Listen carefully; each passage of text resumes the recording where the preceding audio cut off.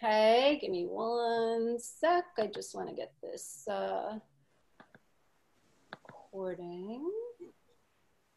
Yeah, recording is on. Okay, so I just want to thank Elizabeth Ropers and Chef Paula and UJA for sponsoring this wonderful program, and thank all you guys for being here tonight. We're very excited to learn about why the chosen people love chow mein.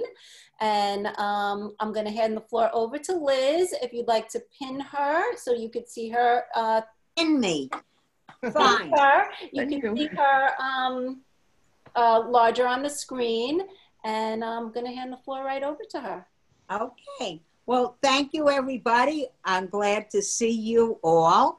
My topic is why the chosen people choose chow mein. Okay.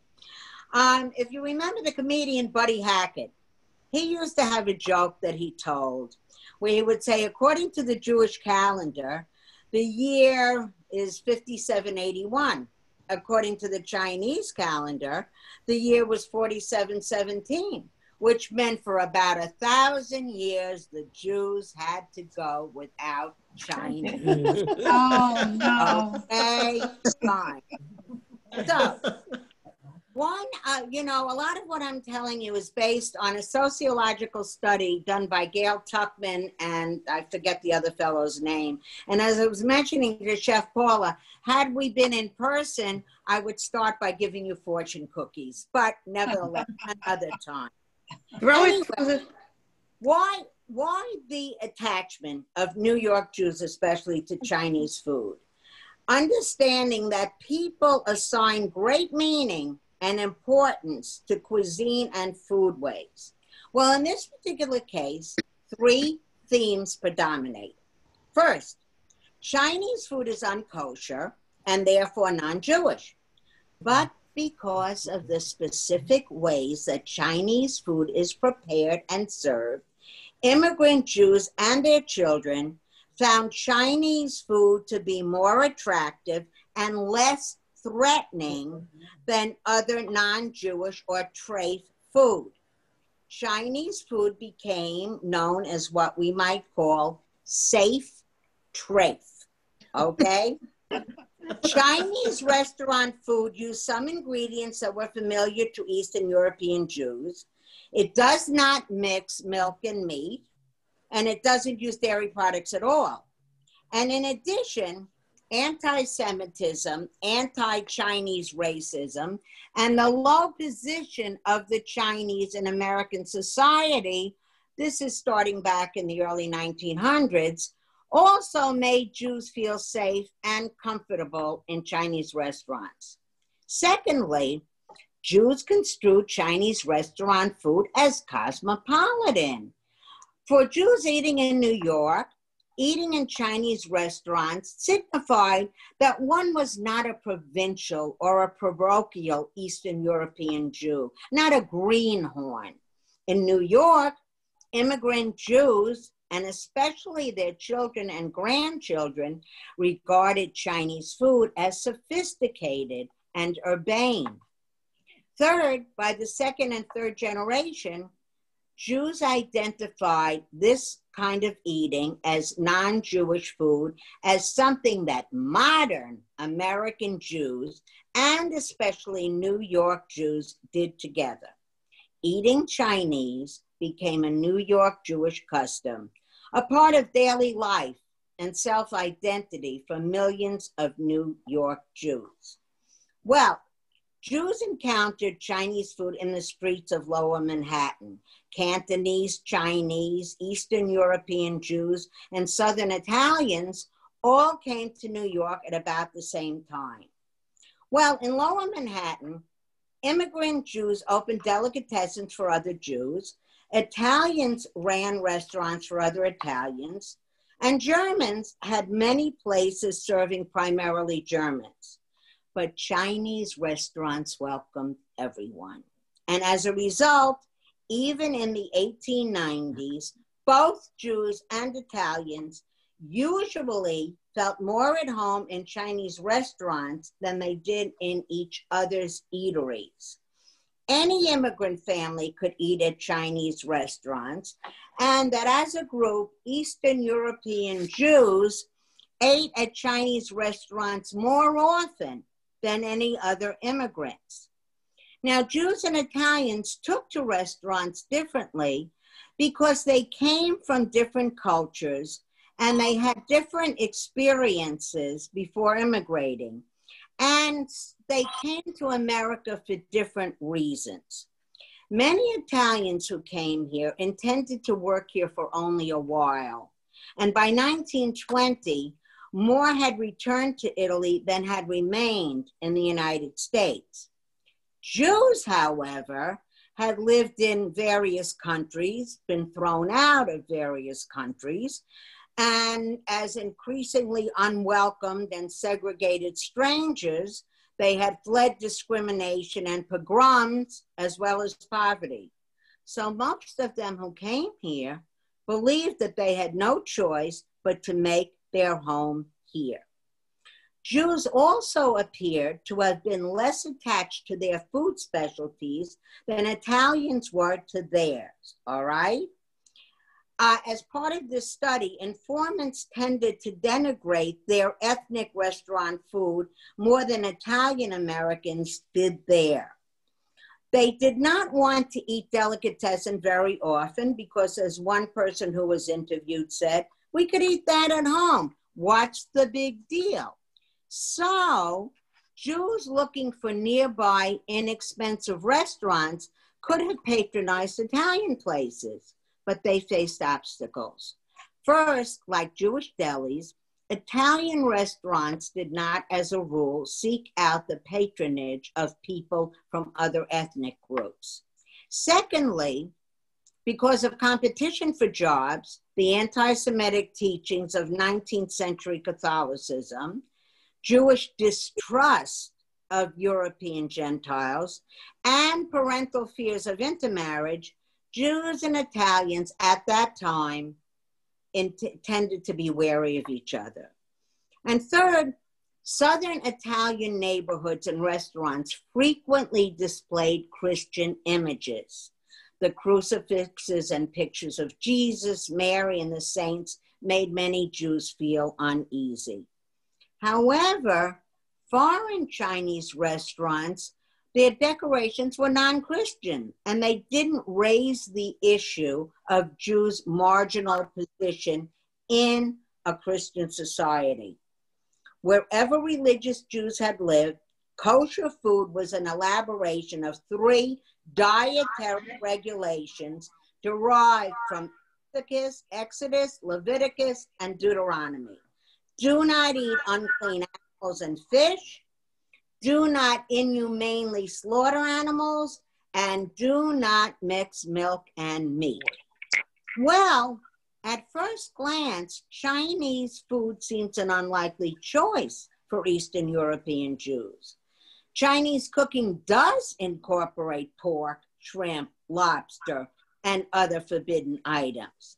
However, because of the several distinctive characteristics of Chinese cuisine, it was actually well suited for use by New York Jews seeking to demonstrate independence from the orthodoxies of traditional Eastern European Judaism. As I said, Chinese food was safe trade. As people who were interviewed for this study pointed out, Chinese cooking disguises tabooed ingredients by cutting, chopping, and mincing them. Ancient Chinese texts referred to cooking itself as ko pang, to cut and cook. And Chinese food could be adopted by rebellious Jews because the forbidden substances were so disguised that dishes did not reflexively repulse and so undermine the ability to rebel. Many of the Jews interviewed for this study appreciated this disguise. Several reported what was certainly a very common experience. They loved to eat egg rolls in Chinese restaurants because the pork and the seafood tasted delicious, but they were so minced that they could pretend they weren't there. And one man who was interviewed said when he first put it and he thought he had pork in his mouth, he got a headache. But once he swallowed it, miraculously, the headache disappeared. A woman in her 40s recorded dining regularly as a child with her sister. They ate spare ribs, sweet and sour pork. The mother did not eat pork, and the grandmother pretended not to know that there was trafe on the table. And further, even non-religious or anti-religious first and second generation Jews had never eaten milk products with meat. Meat cooked with cheese was unfamiliar to Jews. It was repulsive. Well, German, Italian, French, and other European cuisines do cook cheese and milk with meat. Chinese cuisine was therefore unusually well suited to Jewish tastes because unlike virtually any other cuisine available in America, traditional Chinese cooking does not use any milk products whatsoever. So it fit in with the Jewish palate. In short, the chopped up trafe, the lack of milk, the use of familiar ingredients. What do they put on the table at a Chinese restaurant? A pot of tea without milk. The low position of the Chinese in American society, and the fact that they were not Christians, and perhaps even other factors, such as the formality of the Chinese manners, made Chinese restaurants and their food feel safe for Jews. As I repeat myself, they were safe trade. Also, Chinese restaurants used exotic decorations, unusual wallpaper or paintings, lanterns, plates with foreign designs. The waiters spoke a strange sounding language and were of a different race. The entrees bore exotic names: chow mein, mugu gai pan, egg foo young, wonton. And it was as if they were experiencing exotic food, and it made them feel cosmopolitan. It made them feel elevated. Well, many Americans and New Yorkers found in Chinese food a symbol of cosmopolitanism. But no other 20th century ethnic group in New York valued that as highly did Jews, nor made it such an important part of a group identity. Along with attendance at theaters, remember theaters? Okay, concerts, museums, and universities, Jews regarded eating at Chinese restaurants as a sign that they possessed the sophistication and urbanity so central to both modern society and to modern Jewish culture. Eating Chinese was also more fun than many of these other activities because in Chinese restaurants, ordering was half the fun, okay? The communal character of Chinese restaurant food. Every dish is shared. One from column A, two from column B. I don't think they do that anymore, but I know I grew up and that's how it was, okay? That made it fun to order. And if ordering was half the fun, the other half was eating. Jews ate off their own plates. They ate off the serving plates. They ate off their friends' plates. And they shared special tidbits. And although Jews may have eaten that way sometimes at home, in Chinese restaurants, they did it regularly. A good meal, many said, required companions. Well, by the 1950s, Cantonese Chinese restaurants had become a New York family tradition. They welcomed children and even babies. And the menu sometimes explained that wonton soup was just chicken soup with krepla, okay? And the column A and B choices were called family dinners. The larger the group, the more dishes they could taste. And on Sunday night, the restaurants in middle-class Jewish neighborhoods often had a waiting line. Well, Chinese restaurants also, the restaurateurs have never stopped expanding and innovating. Chinese restaurants offered takeout long before McDonald's, Pizza King, and Colonel Sanders fried chicken. And in the 50s and 60s, as Jews prospered in the post-war boom, many Chinese restaurants began to deliver. I'm sure right now that comes in handy, okay? And after a hard day's work on a hot night or a cold, snowy evening, families could eat Chinese food without going any further than the front door. And they had few competitors in that enterprise at that time, and none served meals as good. Well, as time went on, some Jews became less attached to Chinese food. Some younger, in the younger generations, they didn't want to do things that were like too Jewish. And as you know, there's been a decline in the level of Chinese restaurants. However, keeping up with the trends, I know right around here, the Chinese have Chinese kosher restaurants. Mm-hmm. Exactly. We have one in Lawrence. You know, I'd given this talk and I never put this together. It's called Chow. I looked at it as chosen, but it's chosen, the chosen people, right. Chosen. So the Chinese, clever, okay, they went along with it.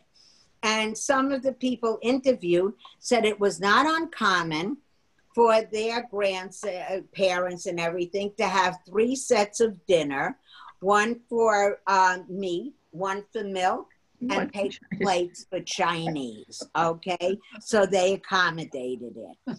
So true. I want to turn this over, all right? I do want to say that, yes, Martin did preempt me with that, but the truth of it is, no, that's all right, Martin. The truth of it is that when anybody asks a Jewish person, what are you doing Christmas? The answer ubiquitously is, where else? Chinese food. So I will leave you with that thought, and I will turn this over to Chef Paula. Thank you for your attention. Thank you. Thank you. Thank you. Thank you. Liz. Okay. Liz, there's one thing that shows in restaurants. They speak Yiddish. No. The Chinese people speak Yiddish? The people that work there speak Yiddish. Israel, they speak Hebrew. Yeah. No, yes, they speak Yiddish. Okay. And the fortune cookies in Israel are in Hebrew. Yeah. Wow. Okay. I did eat Chinese food in Israel. You're right. Yeah. Okay, so I think we should hand the floor over to Chef Paula now, because those of you who are waiting to cook, I'm sure are very hungry. Chef Paula, the floor is yours. Excellent. And again, if you want to pin her, it would be a good idea so you could see her take up the whole screen, so you could see her chopping and first, all right, wait. Okay. Hey everybody, I want to welcome you and I'm so thrilled. In addition to all the new faces out here tonight, I also have some of my Monday night Cooking with Stars students, which is wonderful. So guys, I'm Chef Paula. My husband Michael is my right hand in every part of my partnership. And we are Cooking with Stars, as our banner says behind us. We have been doing virtual cooking classes now for nearly 8 months. And as you see our setup, guys, you have a split screen. You have me, and you also have what I want you to see, whether it's my caddy of food or whether it's my chopping block. Maybe it's my box grater. So whatever I'm going to be doing, you guys can hear me, see me, and best of all, see exactly the process of us working to make a delicious food. As I mentioned to some of you guys who came on early, you guys know that I had mentioned I grew up in Brooklyn. I had a dad who grew up on the Lower East Side. Chinese food was everything to him. He actually, as I was growing up as a child, he would take cooking and catering classes. And the two kinds that I remember the most were his kosher catering classes and his Chinese classes. Those for him were just basically the crux of his life. So for me, going to all these great Chinese restaurants, the one food I automatically turned down every single time was chow mein. And I don't know if it was the hot celery or I don't know what it was, but there was something about the texture I just didn't like. So when I got this challenge from Lisa and from Marcy to be able to come up with a menu, I said, you know what? I am going to challenge myself and have a recipe that while I wouldn't like it as a child, I will love it as an adult. So we're calling this, guys, Ultimate Chicken Chow Mein. So I want to ask everybody here, whether you grew up in the city, whether you grew up out here or wherever, how many of you guys had definitely Chinese chow mein as your staple food when you go to a Chinese restaurant? How many people? Raise your hand. Yes. Yeah. Yeah. So now, guys, there are two kinds of chow mein, which I learned in doing research. There's the East Coast version. There's the West Coast version. Is there anybody else initially from the West Coast, guys? And I don't mean West Coast of New York. I definitely mean California. Because their chow mein would have soft noodles, which is kind of like, in my mind, it's more like lo mein. But their chow mein had soft noodles in the dish. Ours has one key ingredient, which I got to tell you, so happy I was able to get them. These are my chow mein noodles. So I remember the one, my father had white rice as the base, all the good stuff up top, all the vegetables and the chicken, and then the topping would be these crispy, delicious noodles. Is that how you guys remembered your chow mein? Yes, yes, that's how it was. Yes. So that is the typical East Coast version. And I'm kind of curious if we kind of finesse this the way I'm hoping to. Maybe at some future point, I'll introduce the West Coast version and we'll be able to compare and contrast and see which coast makes a better chow mein. You guys with me? Yes. Yes. Okay, all right. So let's take a little look about what it takes to make this dish. Now, here's the best part of all. If you are a vegetarian, you can make this with tofu. If you are someone who is a chicken, poultry lover, please get yourself 2 cups of chicken breast made into small cubes. That would be the protein. If you're going to be doing tofu, have some really nice firm tofu, which will mimic the actual integrity of the chicken.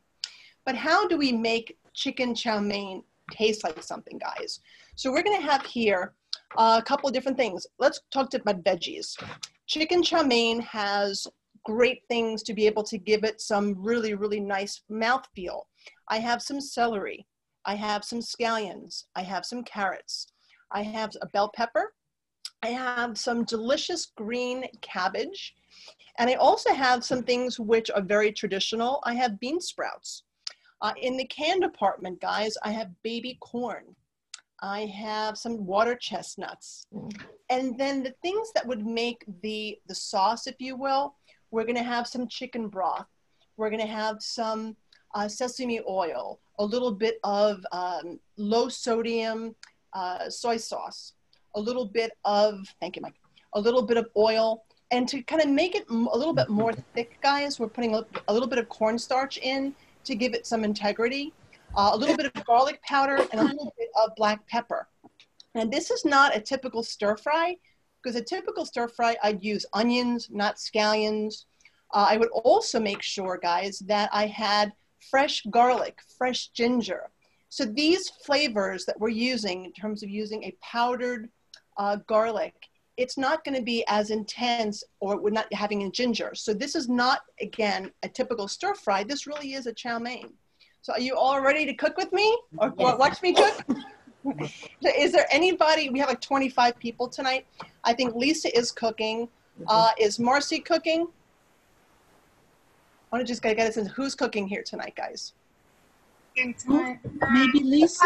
A little bit. I know Lisa's cooking. I think Marcy, yes, no? Yes, I'm cooking. Okay, cool. Stacy and David, you're my regulars. You guys are with me? You're someone there? And We're watching. Harry? Hey, hey Stacy. Hey David. Hi.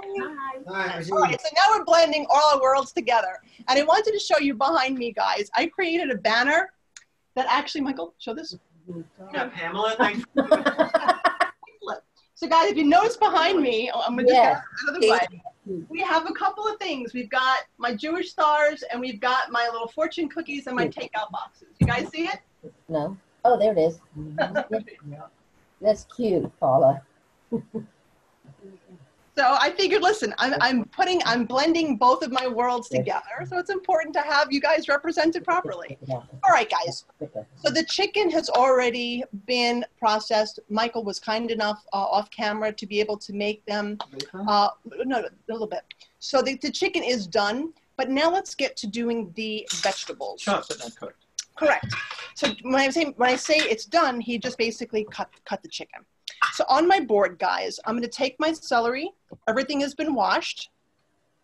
And one thing I always believe in, I always like to have a garbage bowl nearby. So any of the parts that I don't need go right into the garbage bowl. So guys, we're going to take our celery, make sure everyone can see me. And I'm just going to be chopping off the parts that I don't want. I'll tell you, if you keep the leaves, guys, the leaves actually do make a really beautiful flavor. I know. So the goal here is to make everything on the bias. So I'm going to basically take my knife and for those who are cooking, try and cut them on the bias, on its angle. What's the reason? What's the reason for it? I think the real reason is the way it's going to cook. I think the appearance also, and I think that that's going to be just a second. So guys, I'm going to be doing this in an electric skillet. The skillet itself is going to be preheated, but right now, guys, just prep the veggies. So right now, I want to be able to get my celery, 3 stalks, people. Again, if you're someone who loves celery, you're welcome to do more than the 3 stalks. Okay. The recipe calls for 3 stalks, and you're up to whatever you feel comfortable doing. Okay, I got you.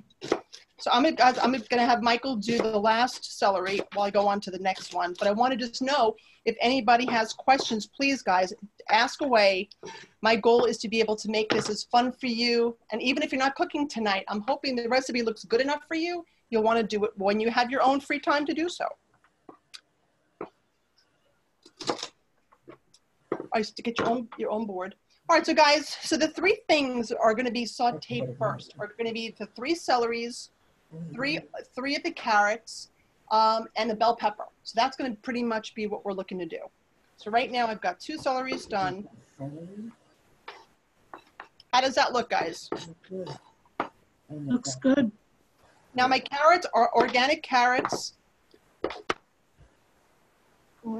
Now, because I'm using organic carrots, I don't feel the need right now, guys, to be able to, I already scrubbed them, but I don't need to be able to take off any of the excess skin. If the carrots were not organic, I would be more inclined to do so. So again, the situation is, I'm looking to do it, again, on the bias, guys. The baby carrots, so about how many, you think? 3. So right now, I would say— I have the little ones. Okay, so so then maybe do 4 or 5. You know, the goal is to be able to make it what you think you love. If carrots are what you love, then definitely do more than I'm even saying. The recipe calls for 3 large. And interestingly enough, the organic carrots were not large. The carrots going in. So of the people on the call tonight, the Zoom guys, how many of you are actively cooking still? Can you guys give me an idea who I'm working with? I'm cooking. Yeah? I'm cooking. I'm cooking.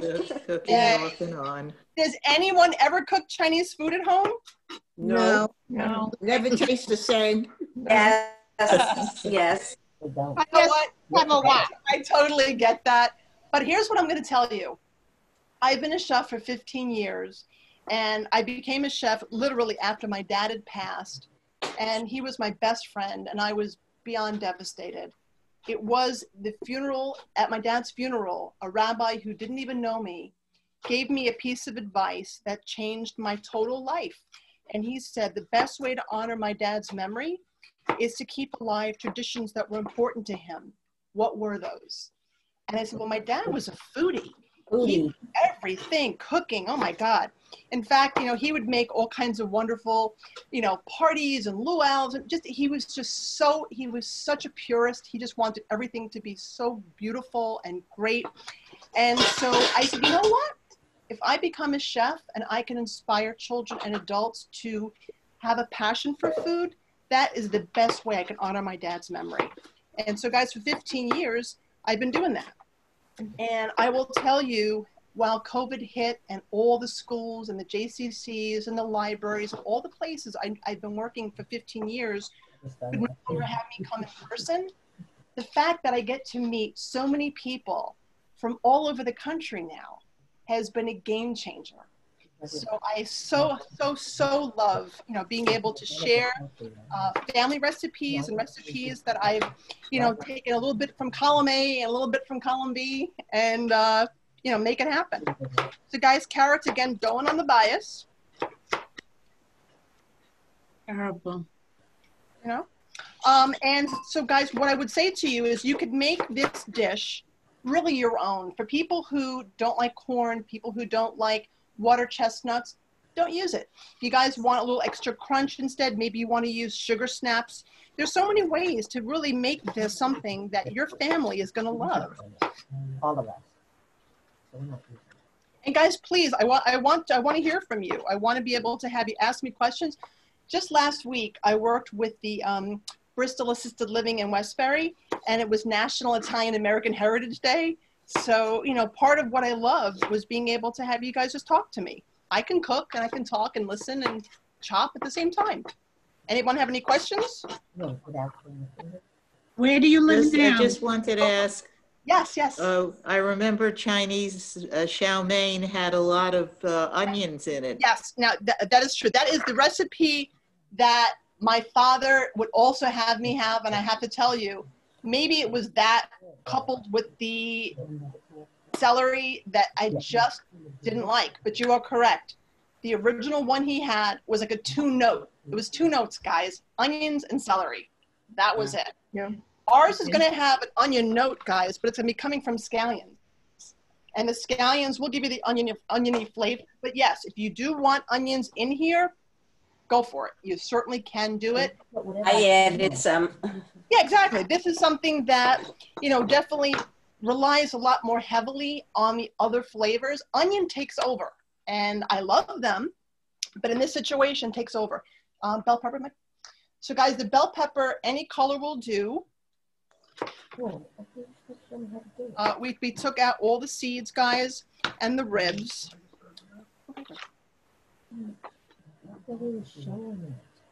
Right, so. Terrible.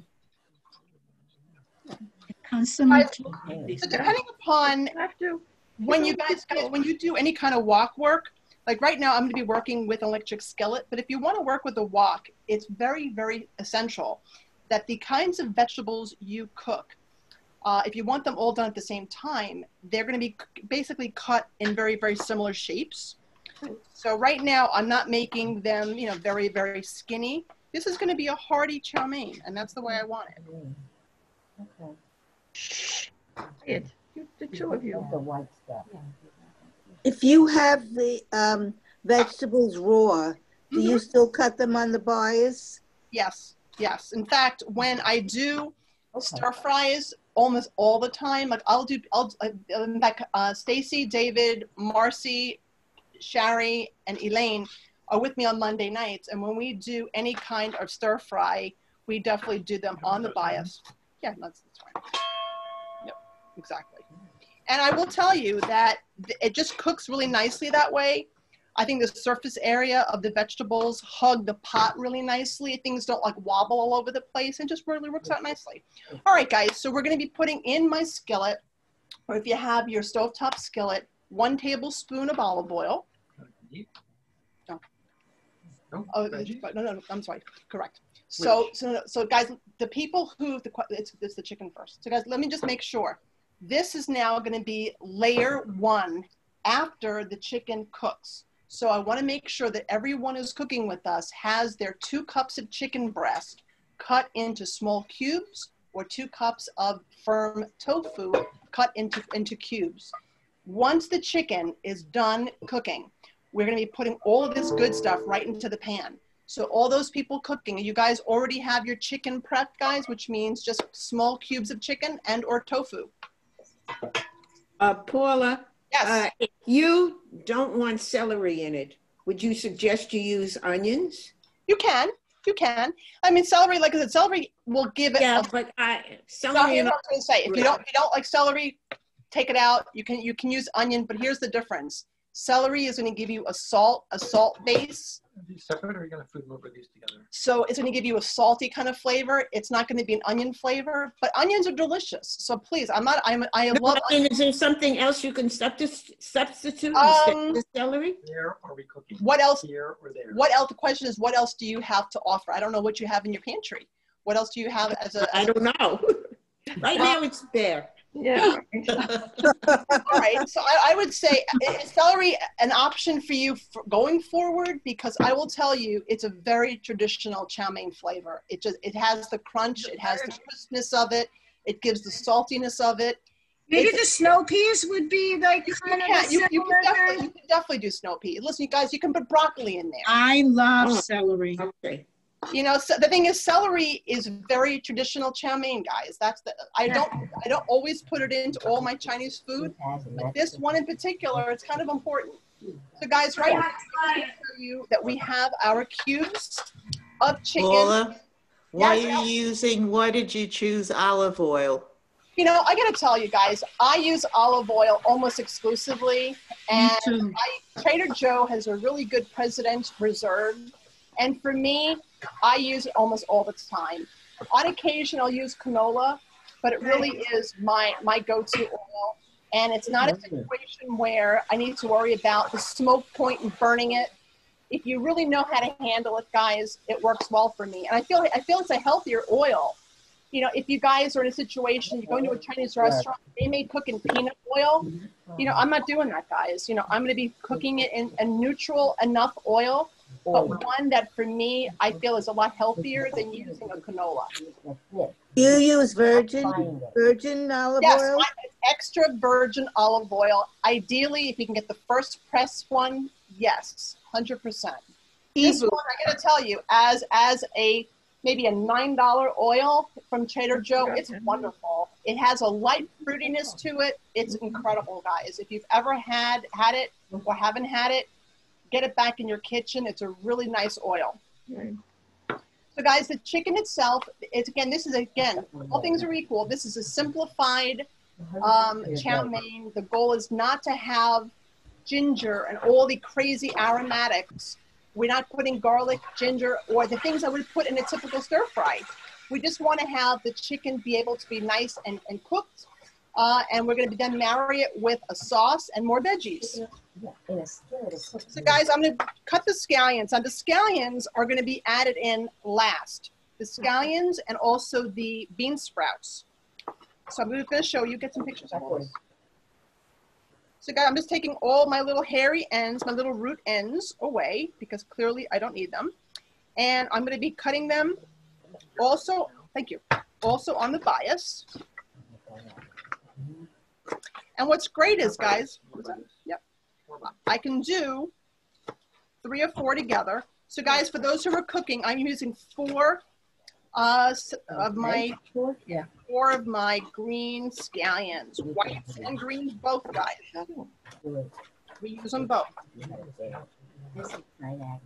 Make sure it doesn't stuck. So guys, everyone who's cooking, make sure that your chicken is getting into that little pan of yours.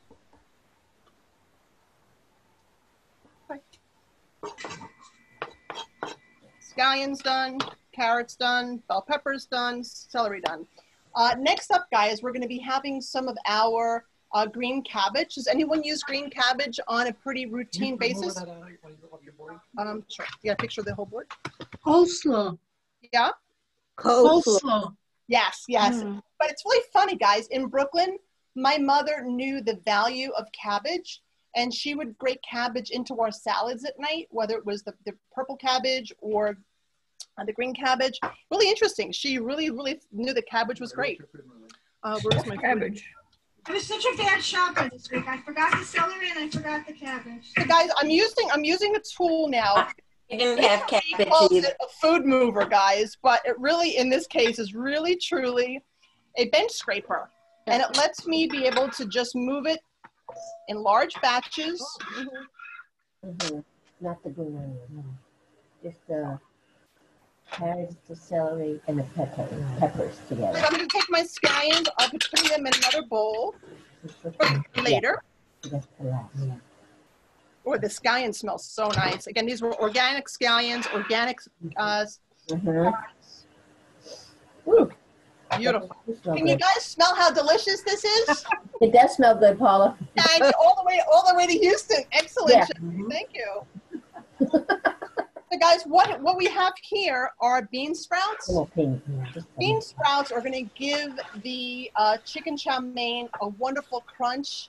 Again, crunch with the celery, crunch with the bean sprouts, crunch with the noodles. That was what we remembered, guys, crunchy. So I wanted to give you guys an opportunity to, if you are using your green cabbage, the tool that would definitely be getting the job done well, guys, is a box grater. And I guarantee every Jewish mother has a box grater. Am I right, guys? Yes. Right. Yeah. Watch your fingers. Yes, exactly. Exactly. You want to food process it? Yeah. Yeah. So guys, the amount of cabbage we're looking for is about 2 cups of shredded. Okay, just 2 cups shredded cabbage. Okay.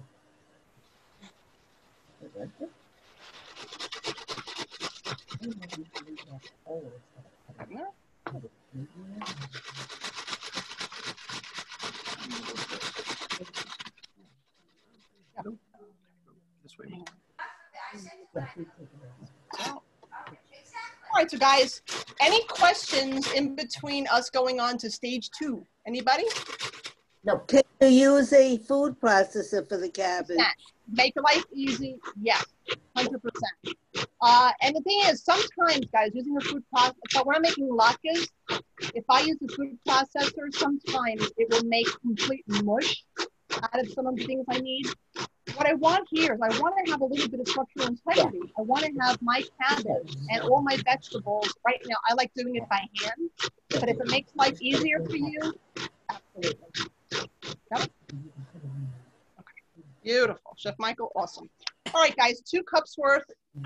Now, the chicken, I want to make sure that everybody who has had the chicken cooking is monitoring it, making sure, moving it around, making sure that you guys are cooking well. So, Marcy, your chicken is in good shape.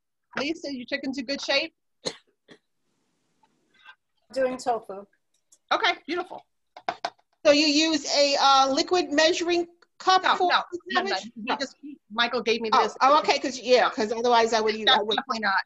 That was put here for all my liquids, but. Oh, okay. This is handy for today. Is that what it is? Exactly. Not the tool of choice. I know. Yes. Exactly right. This is the 2-cup line. Guys, once the chicken is completely cooked, that is when we're going to start to put in the actual beautiful tricolor orange, red, and green from our celery, our carrots, and our bell peppers. That's going to be the first thing that we're going to be layering into the chicken. But I want to start getting a little bit more going, guys, because I have a couple of canned items that I want to be able to process as well. And yeah. So guys, listen, I know I don't have to tell you guys that washing cans, even before COVID, always did it. I never knew where my food was coming from, and it could be sitting on a warehouse floor getting lots of dust in it. Before I came here, everything was washed. Pre-COVID, post-COVID, during COVID, all the time. So guys, I love corn, and as the recipe is written, we're going to be having some baby corn. Yay! Yeah. Baby corn. No, not all done separately. So guys, baby corn. And then I also have some water chestnut. The baby corn goes in as it is. I could make them smaller if I chose to, but I love baby corn and I just want to have that whole entire mouthfeel. And now I'm going to be draining some water chestnuts. Do you guys eat water chestnuts when you have gone to Chinese restaurants? Yes. Yeah. Yes. I use it at home when I make Chinese food. Oh, there you go. Even better. I use them all the time. Yay. Perfect. So the cans of baby corn. Mm-hmm. Hold up a second. Yep, Let me yep, get yep. the shot of this. So guys, all the photos from all this cooking, we're going to be putting on our Cooking with Stars Facebook page. So if you guys want to see photos from tonight, I'll make a big post. I will tag the Friedberg JCC in it. I'm sure Lisa and Marcy will also share it with you guys. So everyone will see all these steps. You guys already have access to the recipe again as well. Hold on. I have the recipe in front of me and I'm taking notes and I will be Excellent. That's what I want. In fact, I got to tell you, I have a couple people on the call tonight that when they're with me, they don't often cook. They ask questions, they write notes down, and then they will make it in their own time and then send me back the photos of what they've created. So, yeah. So guys, the water chestnuts, I am going to slice. That's what I do. Absolutely. How do you slice yours? Is there any? I usually cut them in half. I can do half. I mean, I think a lot of it's going to depend heavily on how big they are, but you're right. These are definitely not big. Halves can work brilliantly. The recipe was sent. I see it in the chat. The recipe was sent if you registered through the Friedberg JCC link. Yep. You should have gotten it on there when you got your confirmation.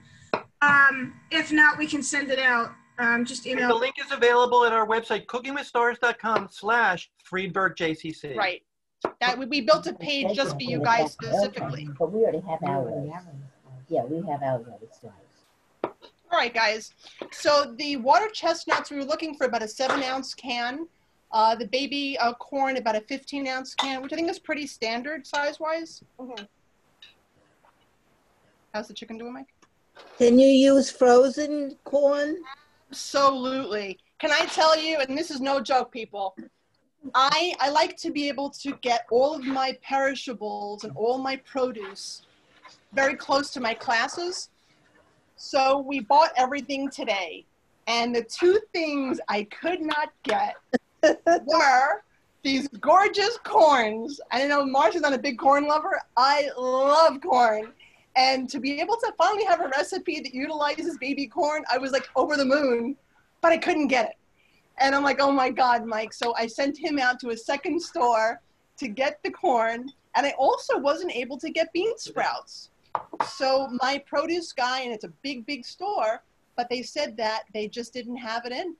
So now we have our bean sprouts. Now we have our water chestnuts. Now we have everything we need to make this dynamite. So guys, while Chef Michael is going to add in the bell peppers, the actual carrots, and the celery, my goal for me, guys, is to be able to make the sauce. Because as lovely as it is, well, honey?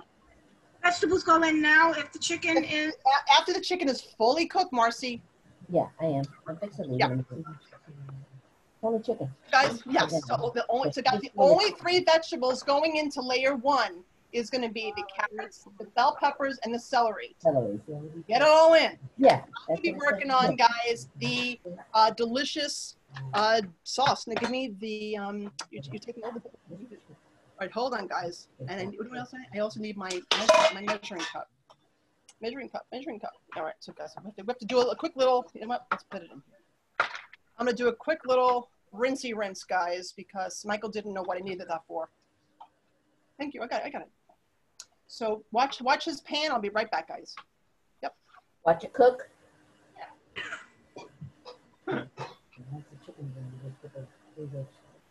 Once the chicken is fully cooked. Yeah. And fry it for 3 minutes or until slightly softened. Perfect. Yeah. All right, guys, for those of you who I want to make sure everyone who's cooking, your bell peppers, your carrots, and your celery are now starting to marry in that delicious chicken pan. If you have done that, guys, I can go on to the actual dressing or the actual sauce to bring it together. So you just keep it separate in the pan. You're not putting together. You know, honestly, that's how he chose to do it. Oh, okay. Because usually in a wok, the surface, you Correct. can't do it like that. Correct. That's the thing. When we were teaching in all of our after-school classes, now guys, remember, until COVID, where we actually have kitchens to be able to work out of, I had to bring creative ways to be able to make hot food. So I was bringing skillets and griddles, you know, to my classes. So I will tell you, the value of an electric skillet is a big one. Has anyone ever used an electric skillet? I use it all the time. Me too. So you guys know. Always make my latkes in an electric skillet. Exactly. Just dial it to whatever number you need it, and it will hit that number. Right. You put on the stovetop, it's hit or miss. This is exact. So, all right, guys. So if everyone is ready to now work with me to be able to make your delicious marinade, if you will, or sauce. So guys, we want to start out by, if you are vegetarian, make it veggie stock. If you guys are not vegetarian, chicken stock. Guys, we're looking for 2 cups of some kind of stock that will really make it beautiful and flavorful. Yep. Okay. Now, truth be told, guys, left hand to God, I normally use Manischewitz chicken broth, and I couldn't get it today. I mean, it was just one of those days. Really? I didn't see that. Oh, picture? Yeah. When I can, I like kosher chicken. I like kosher chicken stock. So I got 1 out of the 2. There you go. Okay. All right. You know what? Okay, so we're looking for 2 cups of broth, of some kind of broth, guys. Now, one thing about this OXO measuring cup. Oh yeah, so I use that all the time. It's the best, right? Do too. Yeah, so I have to Typically get that number, hits it beautifully, and I'm almost there, guys. What is the make of your skillet? The skillet is Presto. That's it. Presto. Because I have a very old one, and I went to replace it, and it was terrible. And mine was, so I says, I'm not throwing mine out, and I returned the other.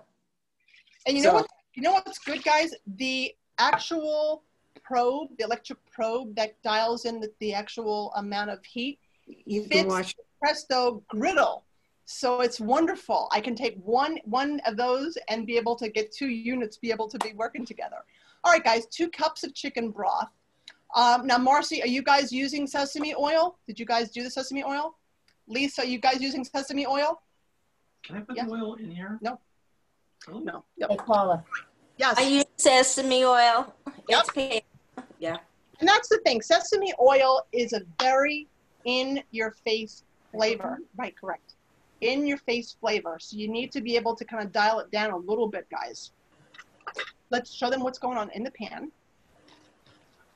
Much on the sesame oil? Was it the to do the sauce, guys? It's 2 cups of chicken broth, 3 tablespoons of cornstarch, a tablespoon of sesame oil, a 1/4 cup of low sodium soy sauce. Soy. So low sodium soy, 1/2 teaspoon of garlic powder, and a 1/2 teaspoon of black pepper. So tell me who's ready to now go on to building. You guys ready for me? So 2 cups of broth, guys, some fashion of broth. Paula. Yes.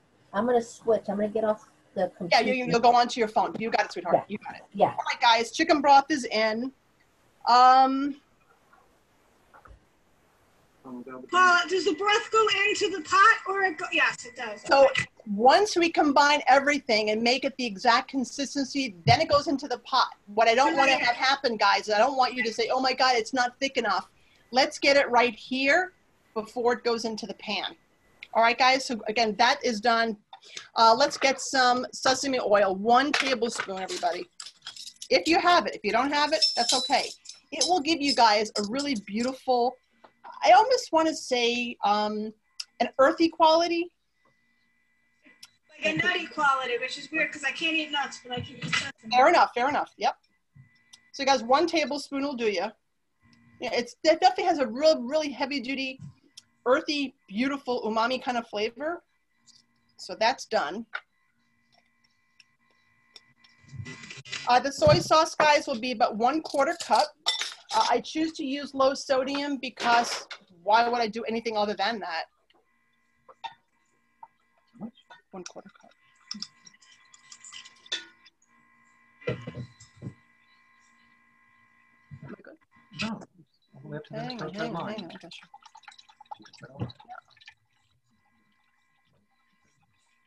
All right, guys, 1/4 cup low sodium. There are different versions of low sodium, but they're all high enough that if you really are on a salt restrictive diet, you know, just be cautious is my point. You got a picture?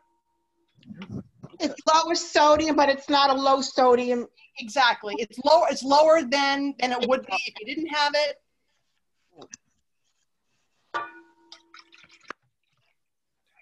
We did go with the low sodium chicken broth. The regular chicken broth was between 500 and 400, and this low sodium chicken broth has 40 per cup, 40 milligrams of sodium per cup. So we're definitely, we saved 400 milligrams of sodium by going with a low sodium stock. So guys, I'm gonna add the cornstarch last because I wanna make sure it dissolves perfectly. So please get yourself some garlic powder. And I gotta tell you, while I don't work for Costco, this Kirkland garlic powder is so good. Is there anyone who uses this routinely? My daughter loves that. It has such a great flavor, and it lasts a long time. It's beautiful, guys. Okay. So we're looking for half a teaspoon. Now don't forget, guys, when you're using powdered powder versus garlic and the bulb, you will find that, and this one is a really super, I mean, it smells like I bought it yesterday. It will definitely, you don't need a lot of it. So a half a teaspoon is all you're gonna need to really give it that beautiful flavor. Get a quick picture. And you're gonna whisk it, guys. Once we get the cornstarch in here and the black pepper, we're gonna whisk it. You could use salt if you choose to, but for me, guys, I just put low sodium soy, which is still salty, so I'm not adding salt. You could if you want to, but I came from a household where, you know, we just didn't do that. The black pepper is also a half a teaspoon.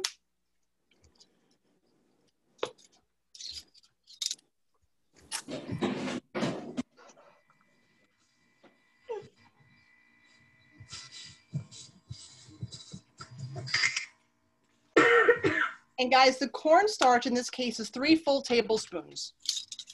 This is going to give our broth or our sauce a chance to get a little bit thicker.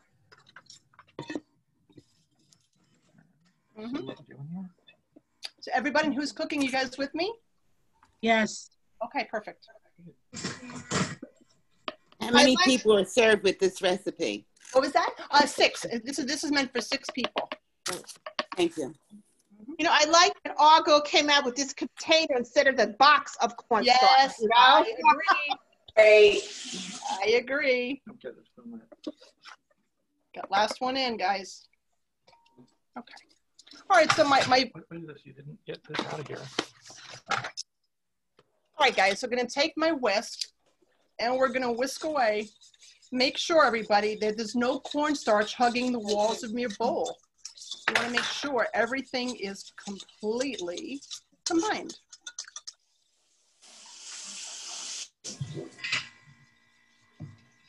So in the bowl, guys, you're looking for basically a brownish kind of sauce or marinade, I guess we can call it. Now, guys, at this point, Is it a slurry because the cornstarch is in there? Correct. It won't get thick until you heat it. Right, so the heating is gonna make it thicker, guys. So Right. all I wanna do right now is just to be able to make sure all that beautiful cornstarch, I'm gonna give it an opportunity to blend with my liquid. Once it hits the pan, it should get nice and thick. You're not gonna see it in the bowl now.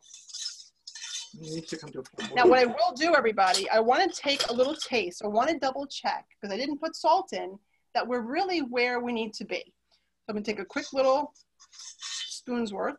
All right, my Michael wants me to give me a piece of cabbage. Okay, I can do cabbage. Let's see how we did. It's good. Is that enough? The answer is, I probably would like a little more salt, but if we're looking to be a little bit more salt sensitive, a quarter cup is good. Sodium is 590 per tablespoon. I know. And you a quarter of a cup. I don't want cornstarch. 4 tablespoons. So you've already got 6 times 4 is 2,400 milligrams of sodium in a quarter cup. So guys, take this off. So guys, I want to have you hear what I'm saying? Yes, I do. It's 590 per tablespoon. We've got 4 tablespoons. Open up. So 600 times 4 is 2,400. 2,400 milligrams of sodium in a quarter cup. All right, so guys, get your chicken, move your chicken around. I want to make sure everything is combined. Give me all the flavors, mix them. Are we ready for? Yes. So what Michael did, guys, he put a little covering on our skillet to be able to make things cook a little bit more quickly. So you guys can see what's going on. The carrots still do not cut, so they're still. Yeah. So I would say, guys, it probably will take a good, 3-4 minutes more to get the carrots, the celery. Not yet. Nope. I also did get a little brown color on my chicken over the last few minutes. Didn't stick, but they got a little beautiful color. Now, guys, I'm going to add in now the cabbage. What we got going on here? Coming a little closer. Guys, cabbage and corn are the next to be added in. You guys see what this looks like? Oh, nice. Close up. It smells heavenly, people. Cabbage go in, corn goes in. Go ahead. Yeah. All right. Guys, another beautiful tool is tongs. You guys use tongs a lot? Yes. So guys, now, once all this comes together, we'll put our sauce in and it will become delicious. So you want to be able to start adding these things in layers. We did the chicken first, we did the harder vegetables second, the softer vegetables third. Now we're going to be putting the sauce, which kind of puts it all together. Now, Does the scallion go in or not yet? No. Scallions and the bean sprouts go in at the very end for just the last little bit. I'm also going to add in our chestnuts. Bring the chestnuts in before the last 2 things you want to add in again are going to be the scallions and the bean sprouts. Let that be the last things. Okay.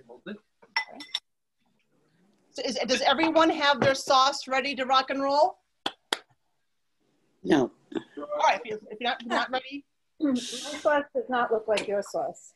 What does your sauce look like? Show me. Actually, let's do that. We can pin you. Show me what, Michael. Go in and deep. Let's see what your sauce looks like, Lisa. Is that Lisa? Yep. Show me. Now you probably use veggie stock, yes? I did. Okay. So is it the color or the thickness that you're seeing? Because the vegetable stock is going to have a different color as a base. Okay. And also this particular stock had no salt in it. Is that okay? Should we add salt? So the thing is, I would say so. Mine also had none in it, but because, like Michael said, there's 500 milligrams of sodium per tablespoon. Per tablespoon. So right now, you dictate what you feel comfortable doing. Okay. I want you to love it. Because this is a low sodium. Exactly, guys. Special sauce that I got for something else. Okay, add the sauce. Okay. All right, guys, we're going to add the sauce. Okay, perfect. Right, I got a lot of, it should have been swirled before. So guys, sauce goes in and let's get everything. Watch out for the cornstarch will settle. So you want to mix it right before you dump it in. That cornstarch will settle to the bottom. Okay. Mix. Have that big buck spoon. The big spoon?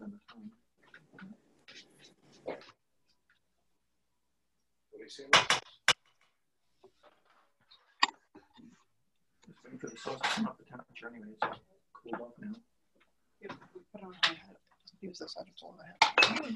So guys, the smell of what I have is delicious. I smell the smokiness of the sesame. Can you guys see what's going on? Michael, Temperatures. Mix it all together. Smells good so far. Right? And you guys can serve this over rice. You can serve it over noodles. You can just use this as is and put the noodles on top. This really is a very complete meal. And this is meant to feed a family of 6. So depending upon, you know, what you guys are in terms of, you know, big eaters or not, this could, you can get leftovers for a couple of servings, guys. Yeah, that's almost like 6. Can we do this over cauliflower rice? Why not? Why not? Absolutely. 100%. Would it still taste good? Yes. It's gonna get Now, thicker. guys, you do want to bring it up to a boil. Yes. That's an important aspect of it. So the cornstarch will not do its thing unless it really comes up to a proper temperature. Marcy, can I see what your pan looks like? I just got to move the computer. Okay. Michael's going to pin you. I think that only affects you, Chef Paul. That doesn't. So I didn't use a lot of the vegetables because, like I said, I did bad shopping. I understand. But can you see it? Let me see. I see you, honey. Let me see this. There you go. Tell me what's in it. I see a lot of sauce. So you definitely. Yeah, there's a lot of sauce. Okay. All right, little sauce heavy. Yeah, again, the most important thing to do is learn some technique tonight, and then when you do it on the next pass, you'll have more vegetables if that's the choice that you're choosing. Or if you want to go from doing it with chicken and doing tofu, that's why I want to hear from Lisa with your firm tofu. How is that working out so far? What's more cabbage? It's going okay. Now, is there anybody else? I want to be able to make sure if there's someone else cooking with us, like I see what you're doing. Good. Okay, so Michael's going to pin you. Hold on. Who is that? Time to heat up a little bit to get that sauce to boil. Yes. Show me, guys, who else is cooking? Can you Excellent. That's Lisa. That looks good, Lisa. Lisa, you're a good cook, Lisa. That looks really nice. I have my sous chef right next to me. You got some nice, Good chef. good knife cuts, guys. Good knife cuts. I like it. Call me I love it. Call me Rich. She's having dinner. Now, guys, for you, tell me how you would typically serve this. Would you have your white rice, your brown rice, your noodles? How are you going to serve it tonight? We do it over As rice. is. And the thing is, you know, White rice and chow mein noodles. Yep. That's how I would do it. Crunchy noodles on top. Yes. Yeah. I will tell you guys that, you know, when I would order Chinese food in pre-COVID or go out to restaurants, I did switch from white rice to brown rice. Is there anyone who made that switch with me to be able to do one versus the other? I usually try to use brown rice. And guys, the real reason is that brown rice will not shoot your blood sugar back up the way that white rice will do. Like if you have whole wheat pasta or whole wheat bread versus Wonder Bread or white flour, your blood sugar spikes won't be as crazy. So I do try to do brown rice when I can. It does have a drier taste. It definitely does not taste like white rice does, but because you don't have all that crazy starch in it. So when I have the choice, we didn't really get to make rice today. So, you know, when I do my leftovers for tomorrow, I will make rice. But tonight you'll be able to see this with the noodles on it. And I'm excited, guys, because if I got this to pass my don't like chow mein taste test today, we're going to really be doing something special. We'll do plates. So guys, let me just take all this stuff away. But we have to make sure everything is completely cooked. Now, again, Lisa, are you at the point of almost ready to serve? Where are you at with your? We didn't put the bean sprouts in yet. But. Okay. All right. So that's the last two things, guys, before we end up serving. It just takes, we want to just warm them up. So let me just put these out of the way, guys. Ouch.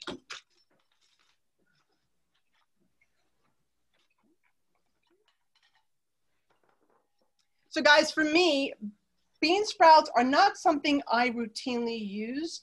I appreciate them, but I don't typically use them. So I'm really excited to be able to have another added crunch factor. You know, you really can't see the cabbage at all. Yeah, it definitely. It was very fine. I was Yeah. gonna have some more. The bean sprouts are going to put the crunch back in. Yeah. And they The scallions go in there? Yep. 4 scallions on the bias. Save some for decoration. How much bean sprouts? I did a total of, I think I did 3 cups. How many bean sprouts? Give me a second. My bean sprouts. Where was I? 3 cups, yeah.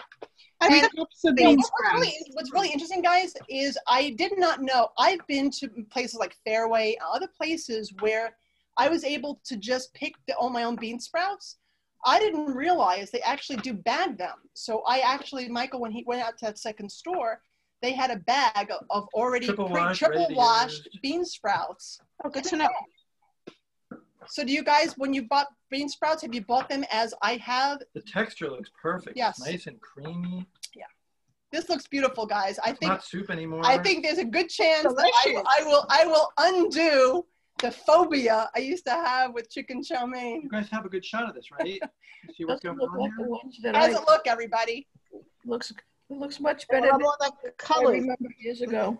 Yes, right, exactly. That's the thing. I Looks mean, beautiful. Not to get graphic about it, but I think in my young head, the green celery and the sliminess of the onions. Right. What it used to be like. It just did not look appealing. And my father always taught me, when you cook and when you want to eat something, you want to eat with your eyes.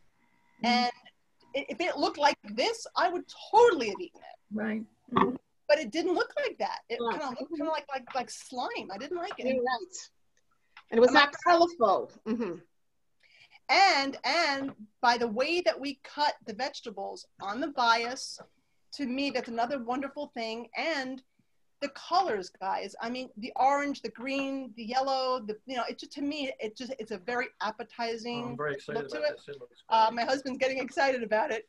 So guys, the chicken chow mein noodles, again, this is the star of the show, people. You gotta have chicken chow mein noodles. No, I'm here. I know. No, it goes on top. Yeah. So normally, guys, you would have rice first. We'll do that again tomorrow. In fact, what I'll do is I'll update you guys tomorrow on my post, and I'll be able to show you, give me a minute. I will show you how it looks over rice. And also, I want to tell you if the flavors develop more. You guys know that there's some kinds of food when you're cooking that the second day, it's so much better than the first. Right. I'm curious, and I will report. If you guys go to my Cooking with Rose Facebook page, I'll report it and let you know on day 2, are the flavors more intense, or not, which I think would be great. And I'll be able to plate it with some rice as well. It's like brisket tastes better the second day. Exactly. Cabbage, things like that, right? Gotta have our chicken chow mein noodles. Also, guys, one thing I remember when my father grew up on the Lower East Side, he loved to be able to put a little bit of Chinese mustard when he was eating. Duck sauce. Right, exactly. Chinese mustard and duck sauce, exactly. Perfect. All right, guys, I'm gonna take a quick picture of me and. Hold it, leave it there. Okay. This is not traditional, but when we want to spice up Chinese food. Show me what that is, Marcy. What is that? It's called sambol olik. It's a fresh chili paste. Ooh, go girl. It adds heat to Oh, I like it. I like it. Love that. That's my plate. Beautiful. Let me get some. It looks good. You did a good job. What's your So address? we hold back a little scallions for the scallions. I don't know. None of you are offering to put it through the. I gotta tell you guys that this, to me, other than missing the rice tonight, this to me looks like a very authentic dish. Yes. Beautiful. Yeah. I'm gonna make this. I don't know if I have all the ingredients. Next time I go shopping, I'll have to get more. Exactly. And then let me know. What is your Facebook? So my Facebook page is called Cooking with Stars, guys. Cooking with Stars. Exactly. And you'll know it's me because I'm gonna sit down now. You'll know it's me because you'll have me with my pink chef hat. In my personal, you can also friend me personally, and it's Paula Gottlieb Herman. So it's Paula, Gott Lieb, and the married name is Herman. All right, guys, I'm doing it. I'm going in. I want a little bit of everything on that first bite. Would you like to taste some chicken? Oh, look up, look up, look up. You want to taste some chicken? Oh, that's got the sign there. That's great. Give it to you. Wait a minute, hold on. Do one with and one without. I did.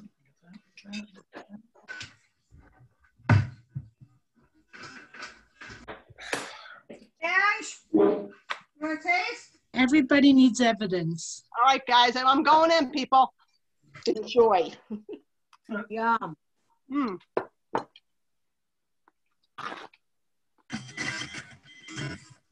Here.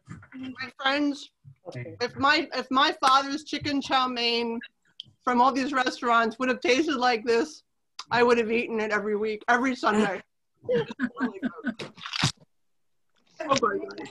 So I want to ask you all also a couple questions.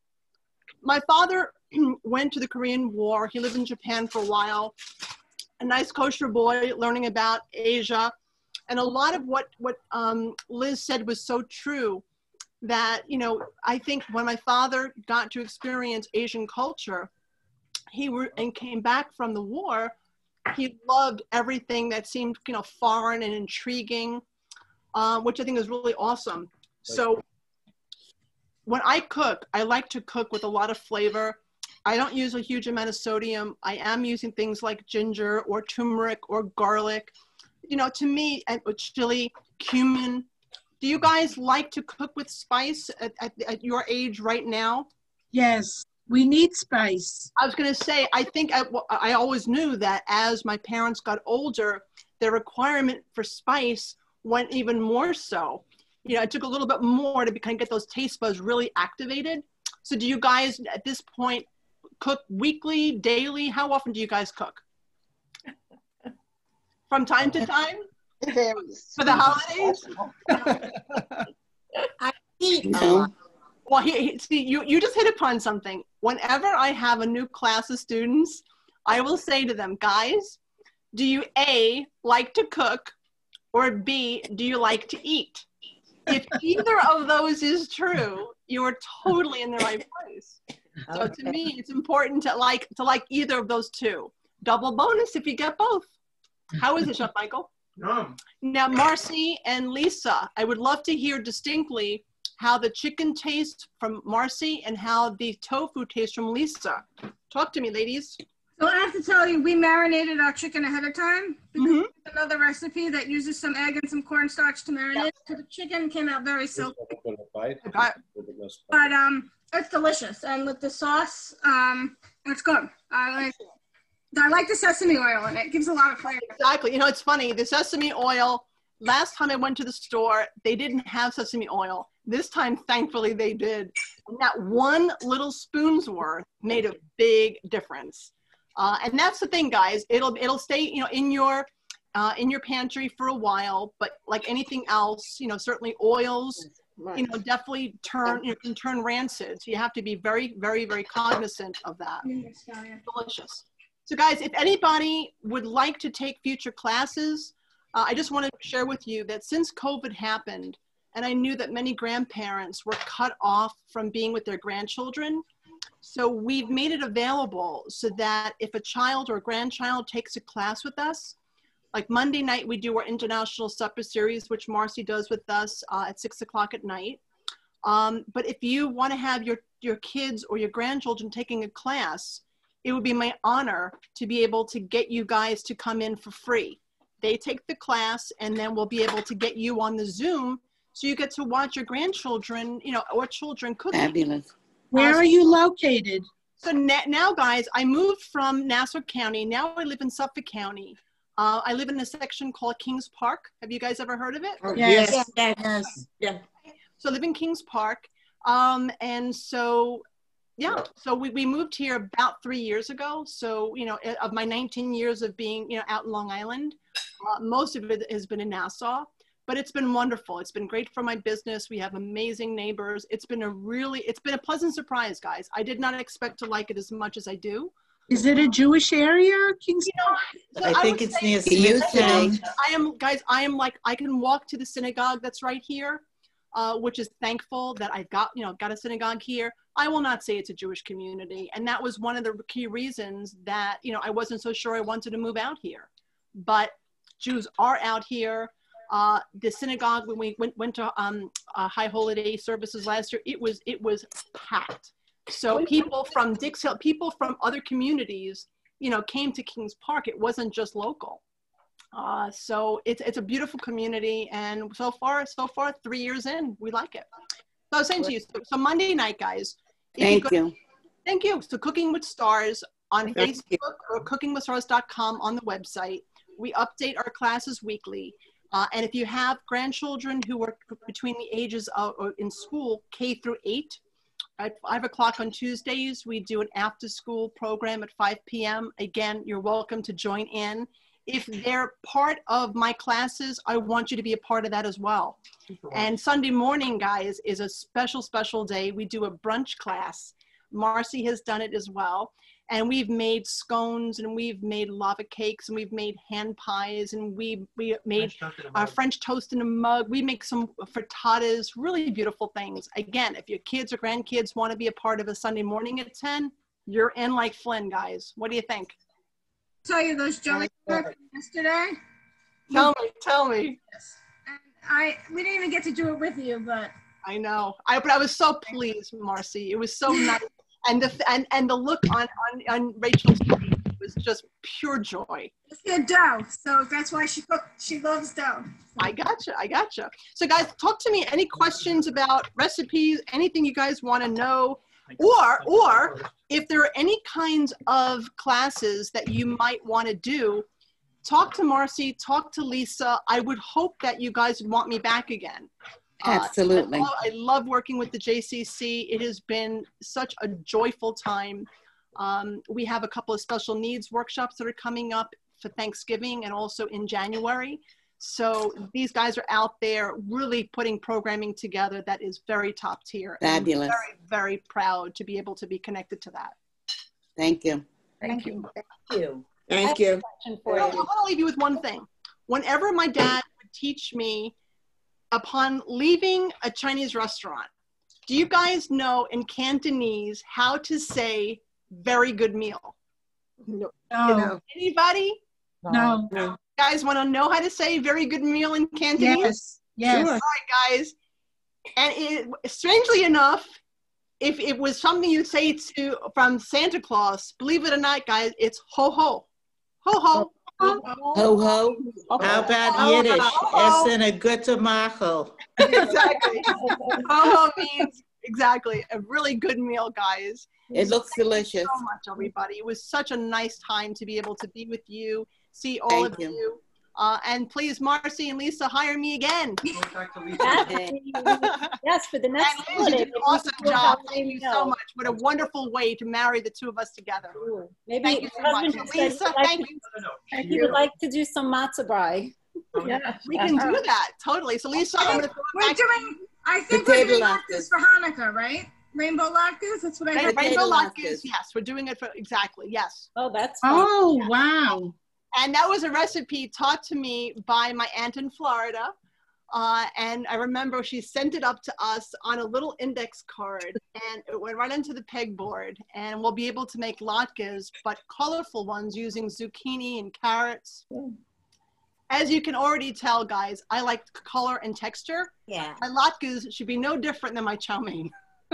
So Lisa, back to you. Thanks, everybody. Thank you. Thank you.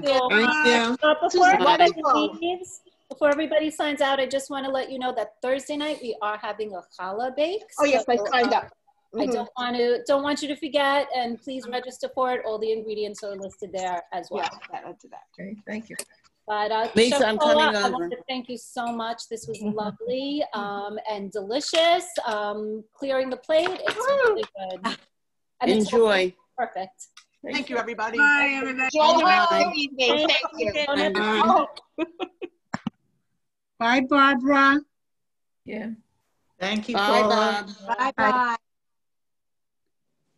Bye-bye, everybody. Bye, guys. Bye.